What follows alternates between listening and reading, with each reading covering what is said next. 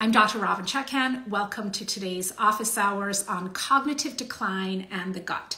And let me just remind you all, I know you know this, but this is for educational purposes. This is not actually medical advice, okay? So let's get started. We have a lot to talk about today. Do you know that song? I won't sing it because I'm a terrible singer. But, you know, the hip bone's connected to the thigh bone's connected to the knee bone. It's all connected. I'm here to tell you it's all connected. And that really, when I talk about being an integrative gastroenterologist, that's what I'm talking about. I'm not talking about being a functional medicine doctor. I'm not a functional medicine doctor. I'm a conventionally trained gastroenterologist, board certified, but I believe in the integration of these systems. In other words, what is going on in your gut is intimately connected to what is going on in your immune system. Of course, 70 to 80% of the immune system is physically in the gut. It is intimately connected to brain health and to neurological function and cognitive function. So we're going to start by talking about the enteric nervous system, the second brain in your gut. Just real quick, I'll give you the highlights for what we're going to talk about today in the first 25 minutes, 30 minutes, and then I want to make sure I get to all your questions. So we're going to talk about the enteric nervous system, the second brain in the gut. We're going to talk about the gut-brain connection. Then we're going to talk about how two things in particular, antibiotics and ultra-processed foods, affect the gut. And then we're going to put it all together with the fourth thing we're going to talk about, which is how those two things, antibiotic use and ultra-processed foods, affect the brain via their effects on the gut, okay? So let's get started with the enteric nervous system. So you've all experienced butterflies in your stomach or, you know, feeling nauseated before you have to give a talk, or that sort of sense of anxiety, fear, nervousness in your gut. Those are the neurons in your gut actually at work. So the enteric nervous system refers to the second brain.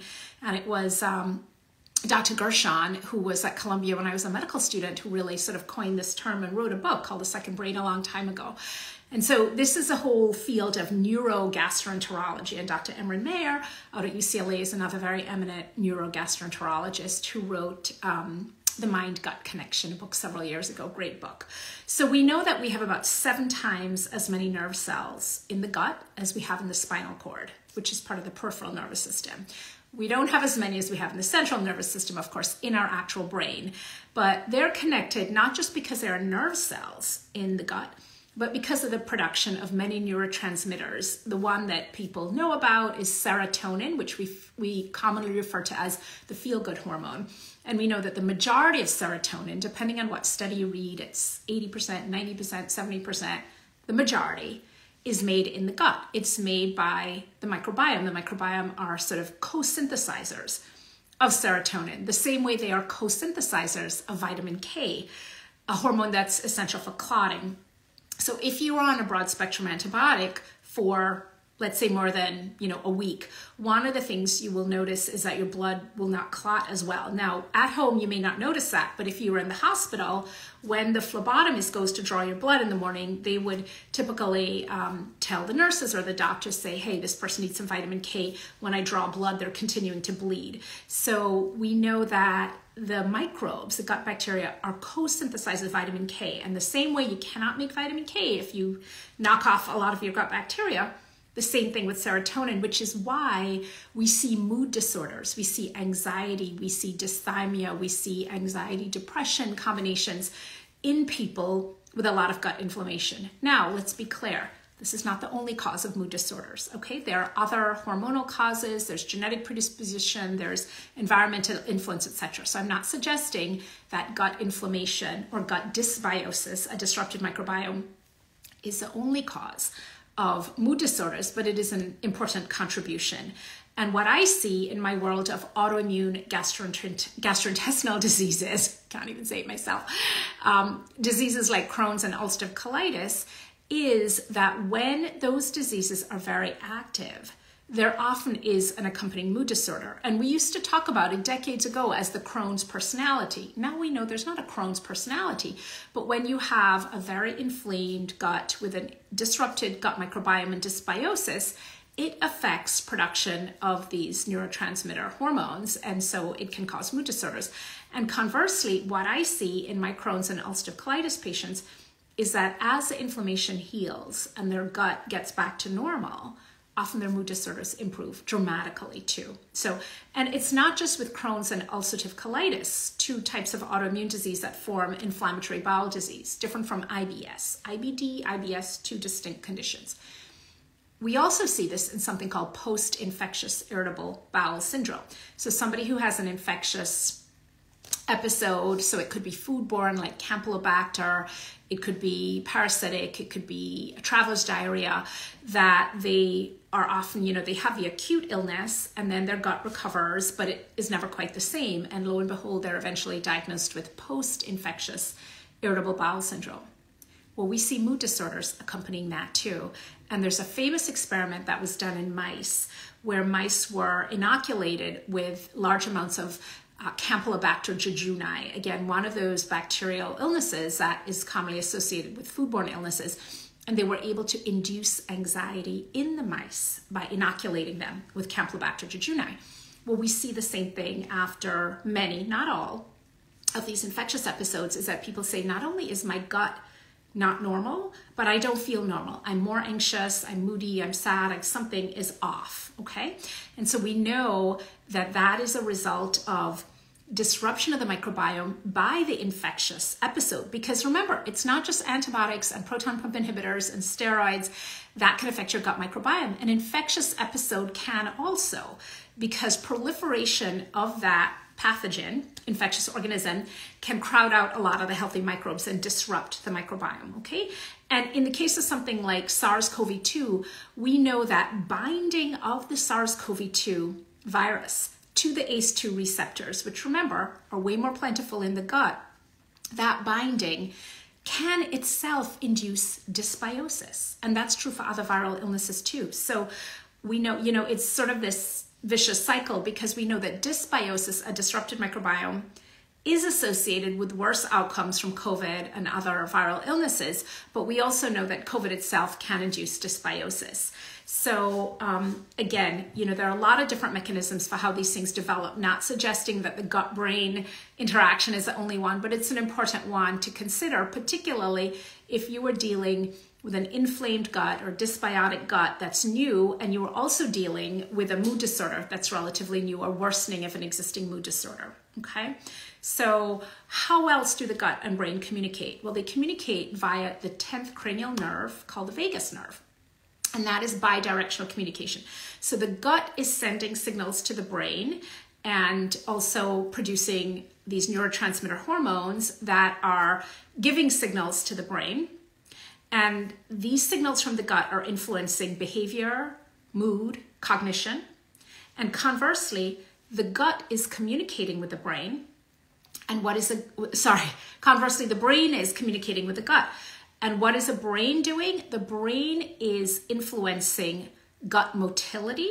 So how, rapidly or slowly the gut contracts, which is why some people, when they're very anxious or depressed, typically with depression, we see a slowdown of gut motility and people become constipated.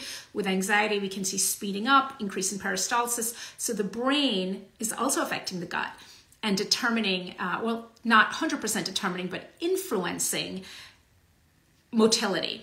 What else does the brain influence? It influences secretion of digestive enzymes, and it influences assimilation and absorption of nutrients. So that, you can be eating the same diet, and depending on your mental state, you could be absorbing more or less of those nutrients. You could be secreting more or less of these digestive enzymes. So again, hip bones connected to the thigh bones, connected to the knee bones, connected to the ankle bone. So you cannot separate what is going on in the gut from what is going on in the brain, and vice versa. And again, for a deeper dive, it's on my bookshelf over here somewhere, but I really don't have my books arranged alphabetically. I really should. But my friend Emran Mayer, his book, The Mind-Gut Connection, came out several years ago. Great read. If you want to go deep on this, that would be a great place to start, okay? So we've talked about the enteric nervous system, the second brain in the gut. We have talked about the gut-brain connection, the influence on the gut, mood, behavior, cognition, influence, brain influencing the gut on motility, digestive enzymes, secretion, absorption, assimilation of nutrients. And there are other things too, but these are the big ones I want you to know about. Now, let's talk about two factors that can dramatically influence what is going on in your gut. The first one I want to talk about is antibiotics. And for those of you who may not know, the whole reason I sort of shifted, if you will, from being a conventional gastroenterologist who did a lot of procedures, wrote a lot of prescriptions, to a groovy integrative gastroenterologist who's very concerned and very much a believer in the power of food as medicine and how to really find the root cause for gut disorders and try and heal the gut rather than just apply a prescription Band-Aid. My whole motivation for that was my experience with my daughter when she was born 17 and a half years ago. C-section, minimal breastfeeding, tons of antibiotics at the C-section and at birth for, long story. If you wanna hear the full thing, read my first book, Gut Bliss. I talk about it in all the books, but I really tell the whole story in my first book, Gut Bliss, about how that experience with her extensive antibiotics at birth and throughout the first few years of her life, more than 20 courses of antibiotics before she was 2, how that dramatically affected her health and really opened my eyes to the importance of the microbiome and what can happen when it is altered profoundly, as it was with her, okay? So let us now talk about antibiotics. My first real introduction to the idea that antibiotics are incredibly damaging to the gut microbiome was through Marty Blazer's book, Missing Microbes, which came out a few years before my first book, Gut Bliss. Marty Blazer is an infectious disease doctor. He was head of infectious diseases at NYU at the time. I don't know if he still is, but Missing Microbes is a great read. And I remember reading a statistic in that book that literally stopped me in my tracks. And remember, this is an infectious disease doctor. These doctors prescribe antibiotics, okay? It's not a gastroenterologist. So as I like to remind people, when the infectious disease doctor is raising the alarm, ringing that alarm bell, ding, ding, ding, danger, we all need to pay attention because they prescribe antibiotics for a living. So they, I think have a higher threshold for saying, oh, maybe the antibiotic is such a good idea. I have a low threshold because I'm dealing with the end result of too many antibiotics in people's gut. So I'm like, yeah, it's never a good time for an antibiotic. If death is imminent, maybe. Again, this is not medical advice, okay? And I'm being a bit facetious here, but they have a different threshold. And so Marty Blazer, in his terrific book, Missing Microbes, the one statistic I read that stopped me in my tracks was the fact that a course of broad spectrum antibiotics, and by a course, we're typically talking about 5 to 10 days, let's say a week. What do I mean by broad spectrum antibiotics? Antibiotics that are designed to kill a wide array of pathogens, which is most of the antibiotics we use.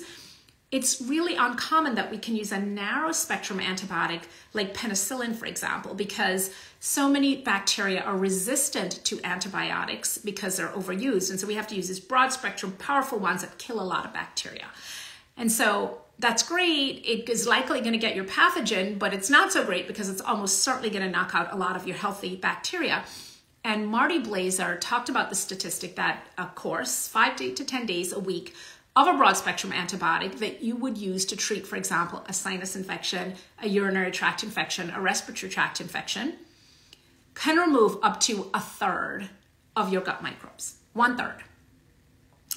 And for those of you who are thinking, okay, I'll just go to the pharmacy and get me some probiotics, that is magical thinking. As I like to say, that is like taking a bathtub, draining it, and then putting in 1 cup of water and saying, okay, I refilled the bathtub. So there is no probiotic out there which can completely mitigate the effects of an antibiotic, okay? Antibiotics are designed to kill bacteria. Anti against biota, bacteria. That is what they do. And there's no antibiotic that is only killing the pathogen. They are all going to have significant amounts of damage against other gut microbes, and how much damage will depend on how long you take them for, how powerful they are, and sort of what the general health of your microbiome is. So if you're somebody who's been on a lot of antibiotics, since childhood, like my daughter, if you are somebody who does not eat a great diet, if you're somebody who's also been on acid blockers, if you have a lot of hits to your gut terrain, a lot of things that can be causing disruption to your gut terrain, your gut soil, the microbiome, the gut lining, etc., you're going to be more susceptible. If you're somebody who, had a pretty healthy childhood, got exposed to the outdoors, ate a reasonable diet, didn't take a lot of medication, and you take a course of antibiotics in adulthood, you're probably going to be fine, right? So it is a sum total, it's a cumulative influence of these factors that can really mess up your gut terrain. But nonetheless, that was, for me, a startling statistic. It's like, wow, a third of the gut bacteria. But I have to tell you, I wasn't surprised, because I was seeing the fallout in my patients who were coming in, people who were, been on doxycycline for a year for Lyme disease, or been on tetracycline for acne or whatever it was, or multiple rounds of antibiotics for sinus infections, or prophylactic suppressive antibiotics for urinary tract infections. I know OBGYNs who tell women, take Macrobid or some other antibiotic every time you have sex to prevent a urinary tract infection. Very effective for that, but unfortunately very destructive for the gut. So these are all the patients I'm seeing. I have some great questions coming in. This is a great one about wisdom teeth removed.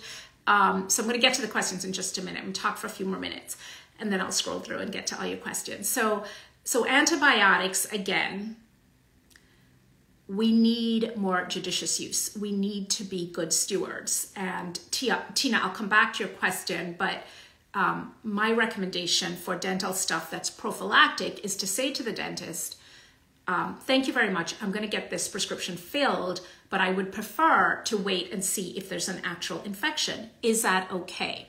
What are the signs of an actual infection? What should I look out for? Would it be pain? Because there's pain anyway after wisdom tooth removal. Would there be swelling? Would there be a fever, etc.? What are the signs that would indicate to me and my son that we need to start the antibiotic, versus having it there at the ready, get it filled? It's literally, it's right there in the medicine cabinet.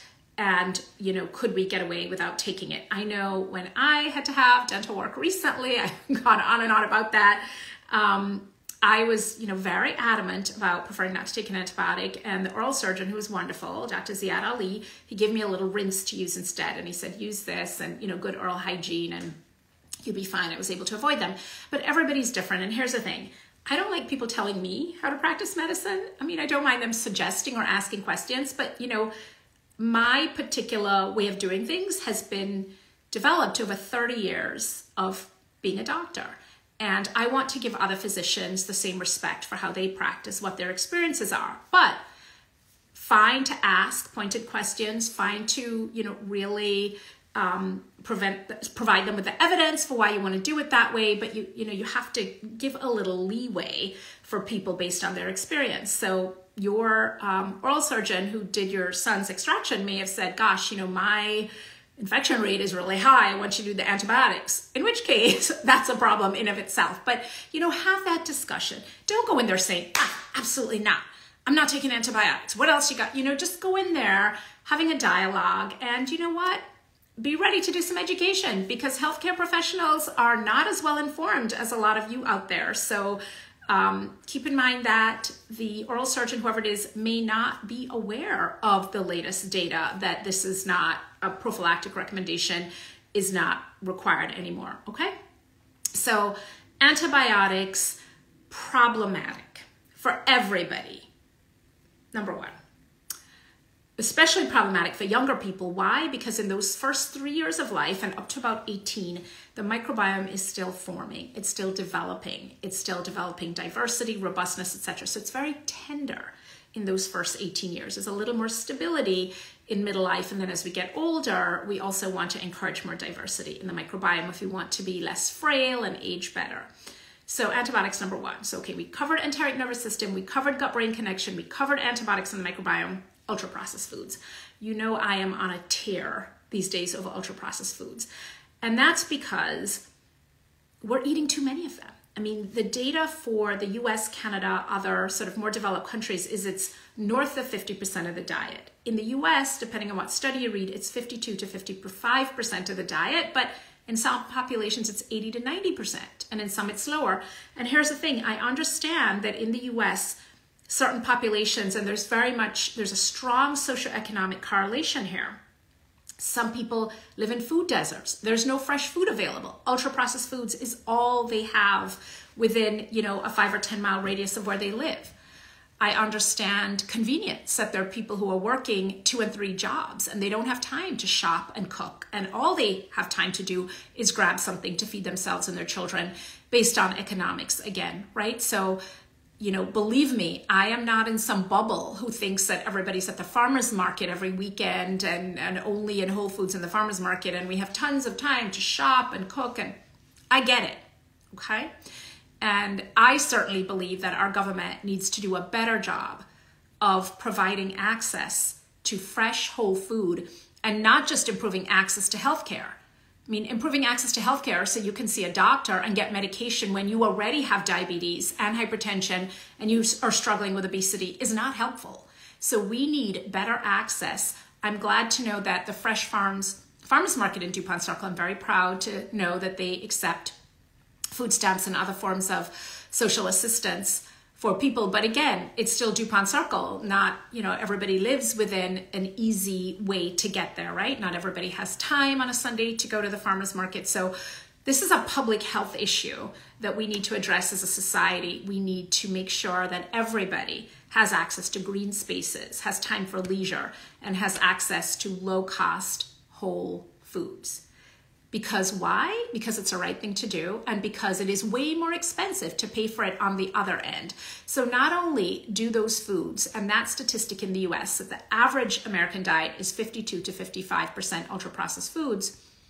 Going to do another office hours next week on the NOVA classification of ultra-processed foods, the 4 classifications, 1 through 4, 4 being the worst, so that you're very clear on what constitutes an ultra-processed food. So we'll do that next week. But to get back to this, what's the problem? The problem is that high consumption of those foods is associated with increased risk of chronic diseases. What kind of diseases am I talking about? The ones I just mentioned: diabetes, hypertension, obesity, heart disease, autoimmune diseases, all the bad stuff, okay? And they're also associated with an increased risk of dying. A study from last month showed that it was a Brazilian study where the ultra-processed food consumption is a lower percentage of the diet than in the US. And they showed that was associated with a 10.5 increased risk of premature death. What's the problem with ultra-processed foods? Well, some of them don't actually even contain food. The class 4 ones contain bioengineered food ingredients, which means food derived from food, ingredients derived from food, but not actual food. And the example I used, I think, in last week's rant, or some recent reel I did, was that Goodyear makes car tires from corn, but car tires are not food. So the fact that something is derived from food doesn't make it food. So the problem is some of these foods some of these edible food-like substances, as I like to call them, don't actually contain real food. In addition, it's one thing to add salt or something to prolong the shelf life, but some of them have additives, non-nutritive additives, that are actually damaging to the gut lining. They either destroy microbes or they interfere with communication between microbes, or they lead to overgrowth of more pathogenic microbes. So they do all kinds of things. And we know this for sure. This is not speculation, okay? This is fact.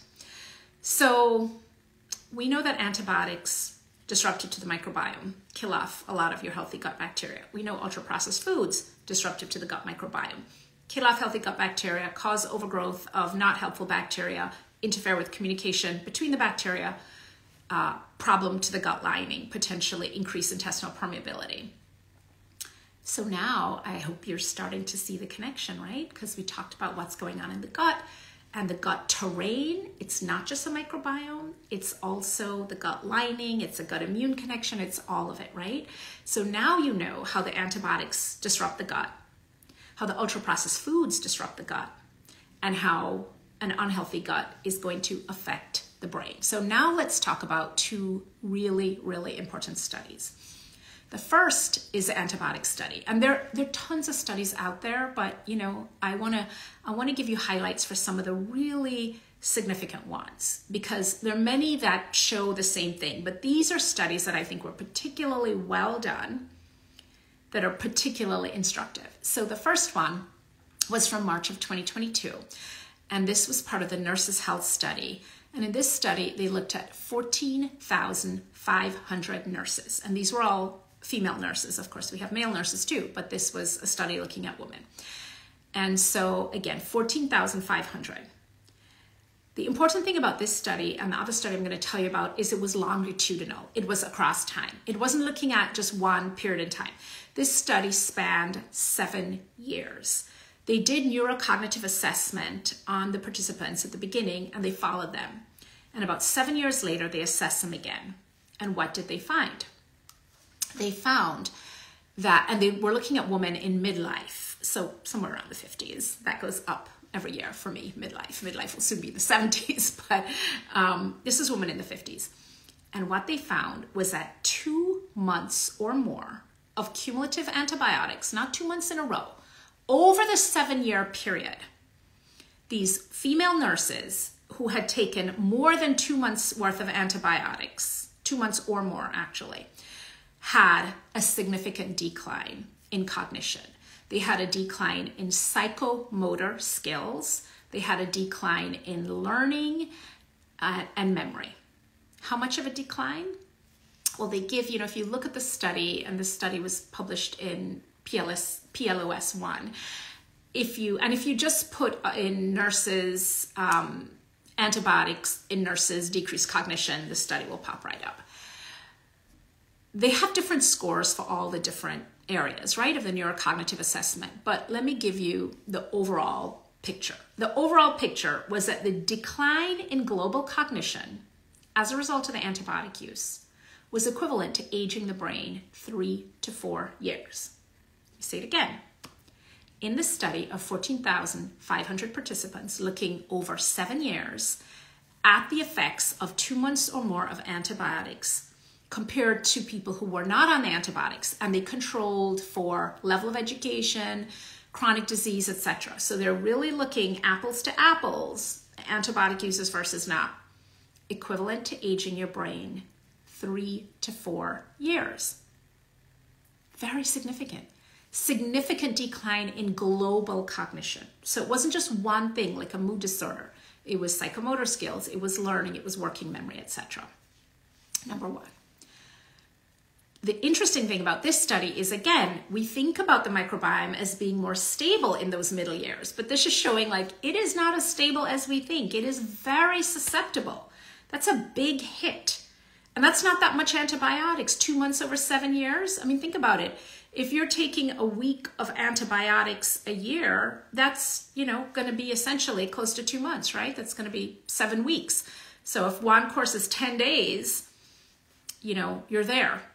Okay, let's talk about the second study because we're at 12:30. I want to make sure I get time for all your fantastic questions. The second study, hot off the press, came out December 5th.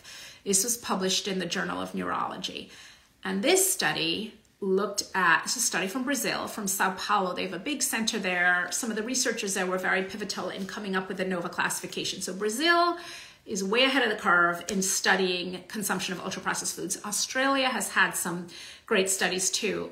I have to say that I think in the US, these studies are not as common because of lobbying from the Food Manufacturer Association. I mean, we have had some exposés recently that the very nonprofit organizations that are supposed to be guiding us in terms of creating guidelines are actually taking tons of money from the soft drink manufacturers, the processed food, etc. So I think there's a lot of conflict, unfortunately, here with the lobbying, etc., and the amounts of money being spent and not as much research. I feel like, the public health messaging here is a little bit damped down by some of these companies. So anyway, enough of that conspiracy theory.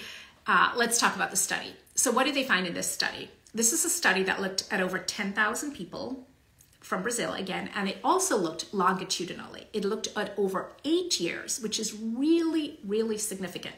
There was an Australian study that came out a year or two ago also showing a link between ultra-processed food and cognitive decline, but that was sort of one point in time. I think it was 2 24-hour periods. So this is one of the first studies to look over 8 years. And again, like the nurses study with the antibiotics, they did neurocognitive assessment early and they did it throughout and at that 8-year endpoint. And what did they find?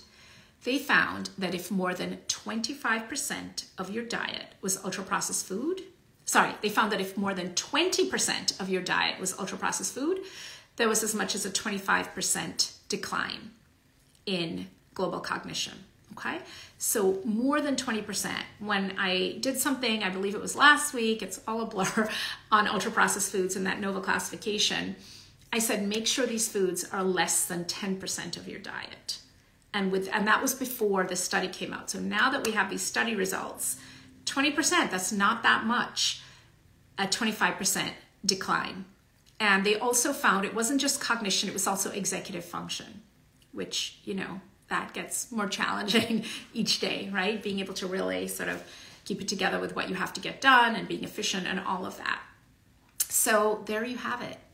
Enteric nervous system, gut-brain connection, antibiotics and ultra-processed foods damage the gut, and particularly the gut microbiome, and therefore lead to significant decreases in cognition. So just let me wrap up for 1 minute. I'll get to all your questions. What I want to remind you, it's beyond just we are what we eat. We are how we live. These things, we've been blaming stuff on genes for a long time. In the 30 years since we have able to completely map the human genome, guess how many genetic diseases we have cured? 0. Because the genes are just a suggestion. The genes are not our destiny. The epigenetic factors, of which diet is a primary one, are super important. Now, I could tell you studies about sleep and how lack of sleep can affect cognition and increase your risk of dementia, about stress, about, lack of exposure to the outdoors, etc. There are a lot of things, okay? But these are 2 modifiable. We can have those difficult discussions with our healthcare providers about the antibiotics and say, the most important question to ask, is this antibiotic absolutely necessary? And then go down from there. If you want the whole list, buy the new book. Oh, where is it? I usually have it on the shelf here. Oh, let me get it. Okay. Buy the new book, The Antiviral Gut, because in the plan, I go through all those questions about, what to ask your doctor and also what you could do instead for a lot of these medications. So you must have those conversations. I don't care how terrible your sinus infection is. And if you feel terrible, I still want you to ask, because what a lot of the studies show is that for things like sinus infections, that many of those will be self-limited and the antibiotics are just shortening the course by a couple days.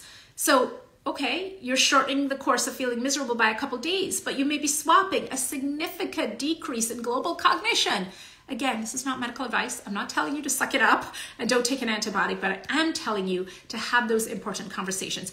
And trust me, your person who's doing the prescribing, the ENT doc, they don't know this information. They are not reading this, okay? They may, but it's pretty unusual. I mean, I have a lot of doctor friends and they're all wonderful. When I talk to them about this stuff, they're like, really? And I'm like, again, this stuff isn't somebody's blog. These are, scientific studies that are published in big journals, in peer-reviewed journals, but people, tend to stay in their zone. So the ear, nose, and throat doctor, they're reading, their ear, nose, and throat articles. They're not reading general stuff about the gut microbiome. So don't assume that your doctor knows. Don't, make them feel bad that they don't know, like, ugh, what kind of doctor are you? You're not up on this. Engage them, educate them, have a dialogue with them, involve them so that you are partners in your healthcare and you are advocating for yourself and you are kind of bringing them along if they need to be brought along there, okay? Because remember, they are well-intentioned. Most physicians, they want you to feel better. And that's what they know. In their mind, they're going to give you an antibiotic, you're going to feel better. And that is likely true, but there is obviously a huge cost on the back end. And they may not know that you've been taking 2 or 3 courses of antibiotics a year for 10 years, right? So they may not be aware of what your personal risk is. They're just thinking, you have a sinus infection. I have an antibiotic for you.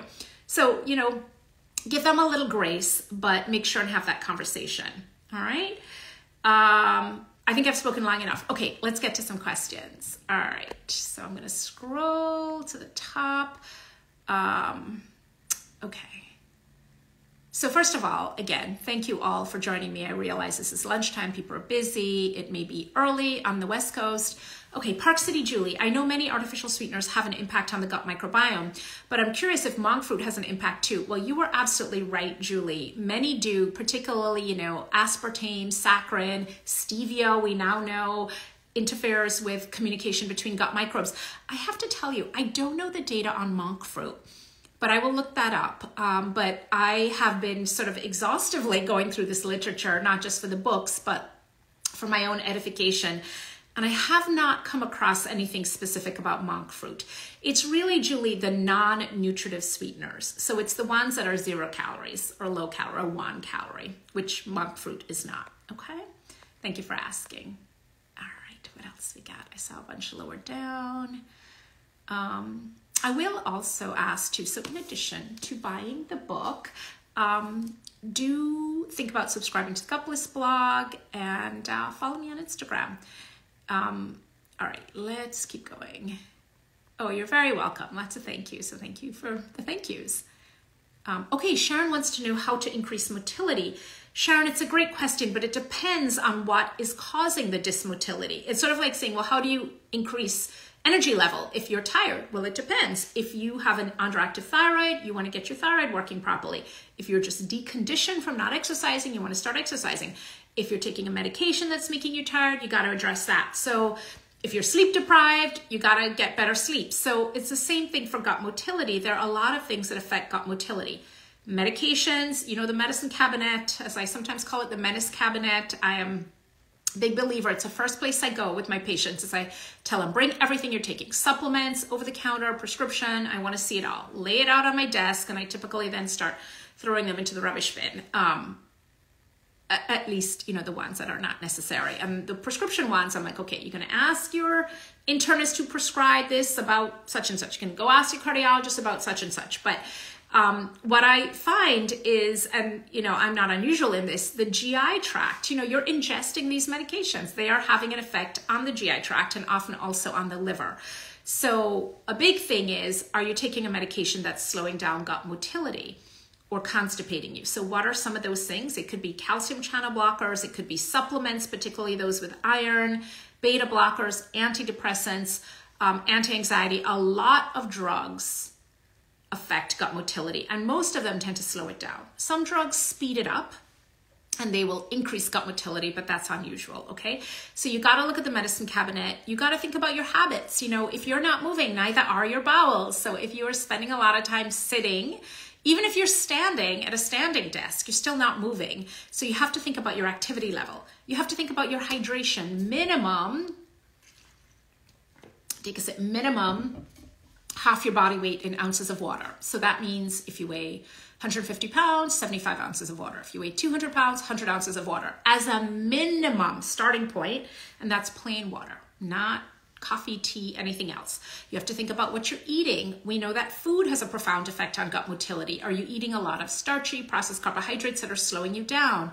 Are you getting enough high fiber foods, legumes, etc., beans and greens? So lots of different things that affect motility. We know dysbiosis, small intestinal bacterial overgrowth, other forms of dysbiosis can affect the microbiome and can affect gut motility. So for example, if we see SIBO, small intestinal bacterial overgrowth, that is very methane predominant, where there's the kinds of bacteria that are overgrowing or producing a lot of a gas called methane, that tends to be associated with low motility. We know there are disorders that can affect gut motility, like gastroparesis, which typically sort of means paralysis of the stomach. Your stomach isn't really paralyzed, but the nerves that affect contractility of the stomach are affected, and we can see gastroparesis with diabetes as a result of viral illnesses, as a result of medications, as a part of autoimmune diseases. So there are many, many causes.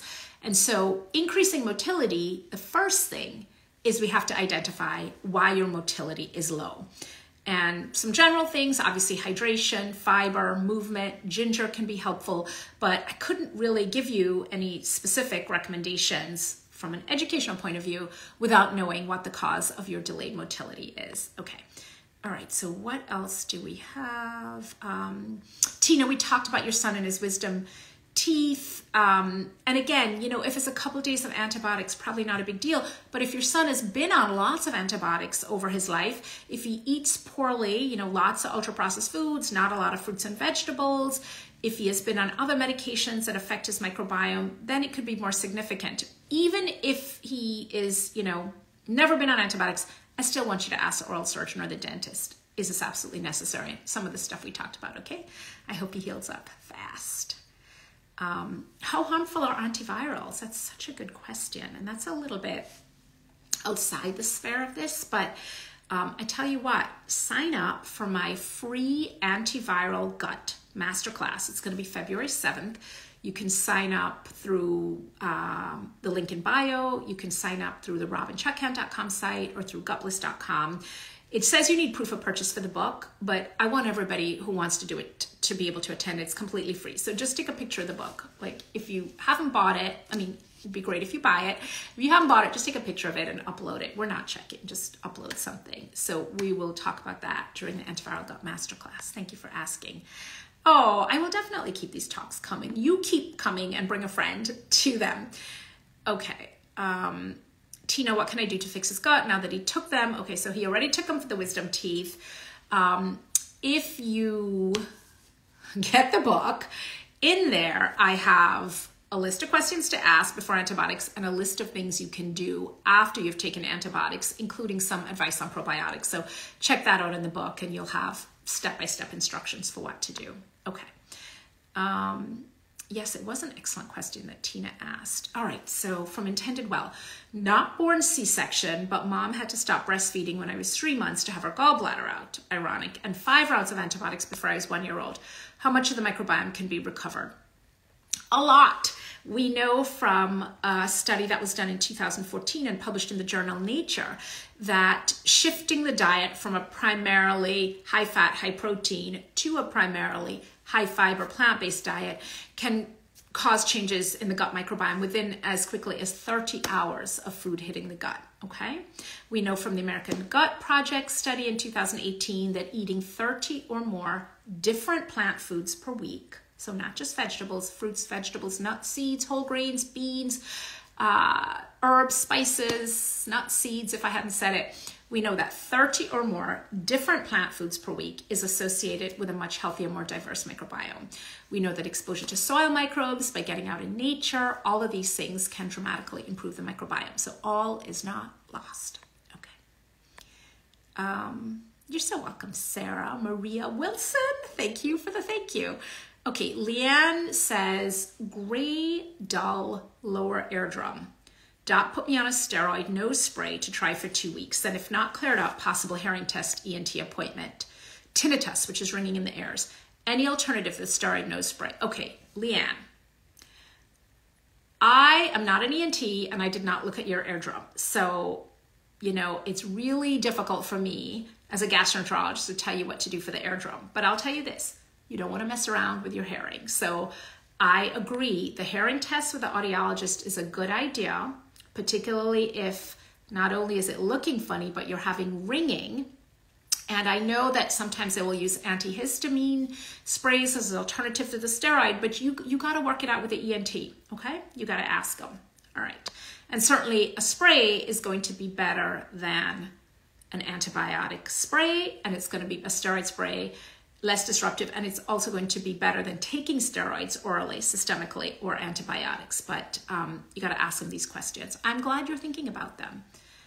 Okay, the lifestyle building, I will definitely keep it coming. You're so welcome. Park City Julie, spot on. I'm so glad you mentioned that. They use a lot of antibiotics in the animal industry. In fact, 80% of the antibiotics used in America are used in the animal industry. They're used for two particular reasons. They're used for animal fattening.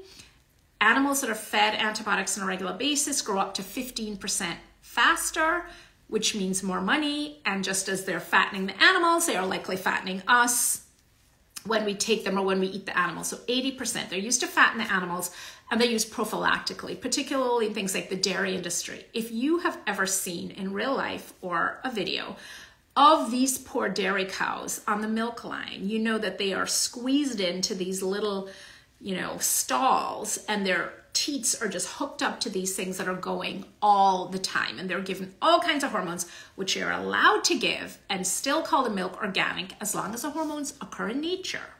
So think about that when you're buying your organic dairy, that if the hormones exist in nature, they can give it to them. And they're giving them hormones to increase their milk production, because the more milk these cows produce, the more money people make. And that is what it is about. They are not, these food manufacturers could not give two hoots about your health. They are in these businesses for profit. And there's a lot of funny marketing and labeling, etc. So there are antibiotics used for animal fattening. There are antibiotics used to prevent infection, because again, there's giving the animals hormones to increase milk production. There's a lot of milking all the time, and the machinery on the teats, they get infected. And you see some of these videos, there's like pus and stuff getting into the milk. Okay. They're supposed to pull the animals out of the milk line when they're on antibiotics, but of course nobody's checking and nobody's doing it. And there was a New York Times expose several years ago that showed that a high percentage of the milk contained antibiotics. So we are getting those antibiotics. And so Park City Julie wants to know, thank you, Julie, for raising that really important point. Do I think consuming animal products exposed to antibiotics has an impact? 100% it has an impact. Yes, it does. Okay. Yes, we get to support each other in community. I love it. I wish I could be with you all in person. We'll have to figure that out. You have to all come to my office one day. All right, what more questions do we have? Yeah, Sleep Shield blog, not convenient to know the truth. You're so right about that. And I was stunned the other day. I had posted a study that I thought was a really important study about maternal diet and severity of RSV.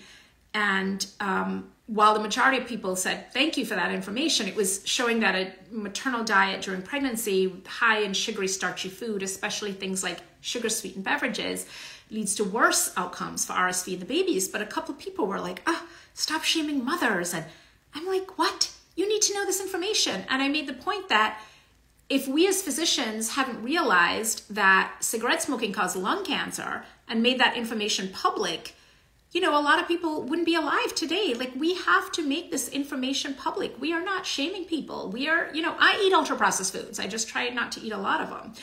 And so we have to know, and we have to individually calculate our risk and make these decisions. And we have to go into it eyes wide open, right? That none of this stuff is free. You have to know what the consequences are if you are eating a lot of these foods. That's my job as a physician, is to educate everybody. So not to get all adamant, but yes, do not be afraid of the truth. As I have said before, knowledge is power. It doesn't mean we're going to act on every single thing. I know that I should get to bed earlier, and I fail most nights. I start to make my bedward descent and I'm like, great, it's 10:15. But then when I finally am actually falling asleep, I'm like, oh, now it's 11:45. How did that happen? So there are things we know. We don't necessarily, succeed every single time, right? But we need to move towards those goals. And if we don't know where the goalpost is, we can't move towards it. All right. Karen, Befit for Life, Karen Davidson wants to know, how old were they in this study?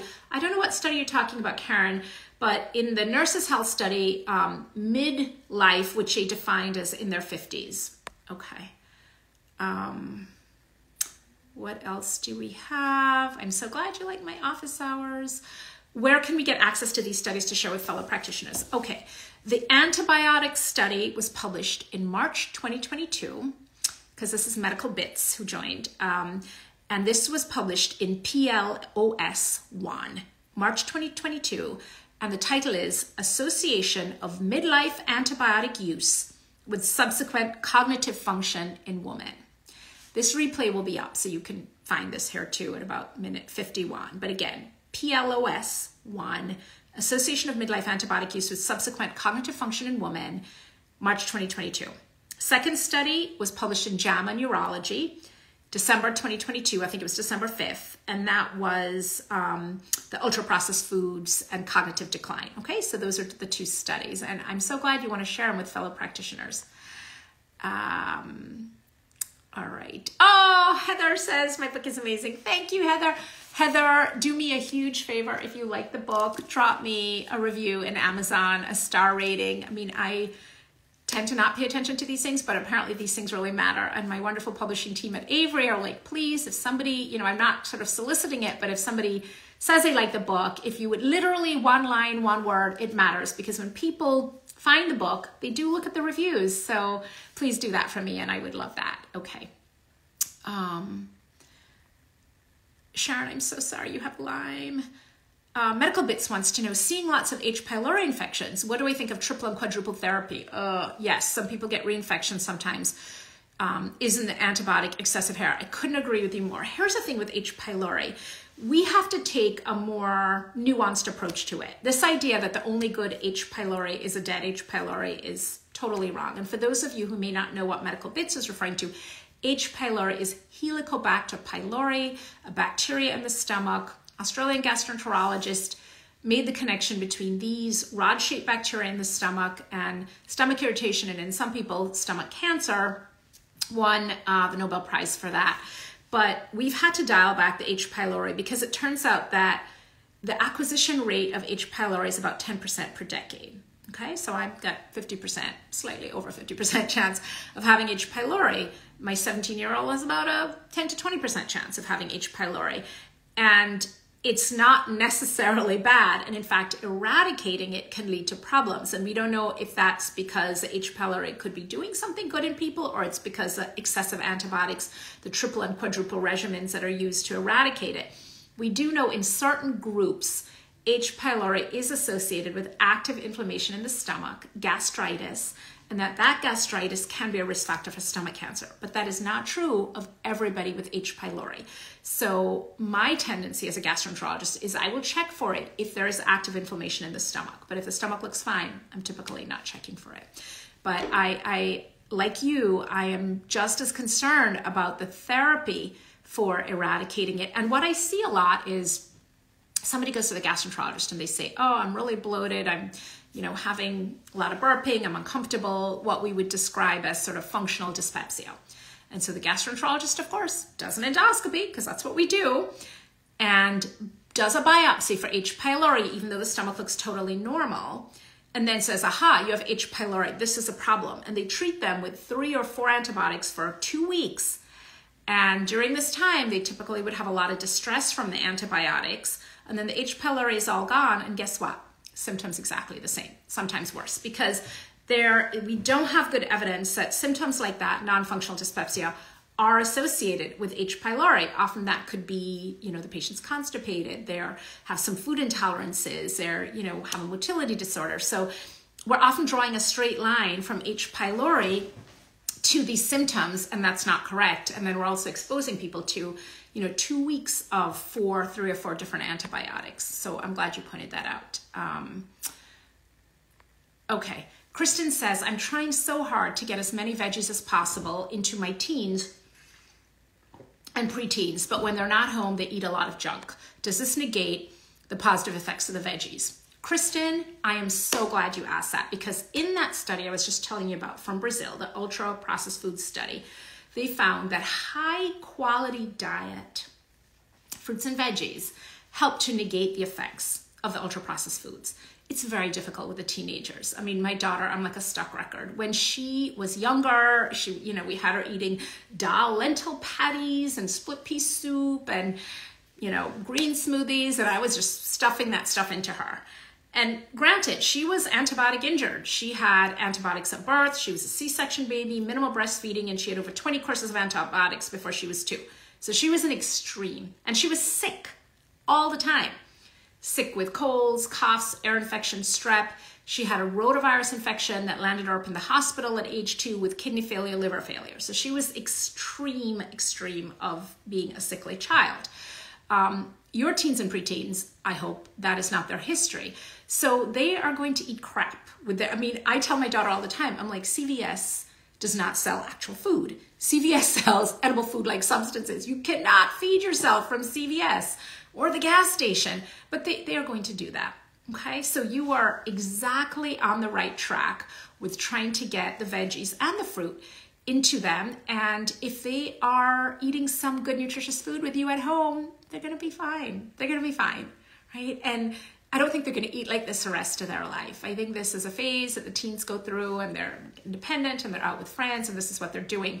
So if you can, you know, stick a carrot in their back pocket as they're going out the door, get them to chew on that, make delicious, yummy veggies at home, make smoothies, put a lot of fruit in them. That's okay. Maybe you get to sneak some spinach in there.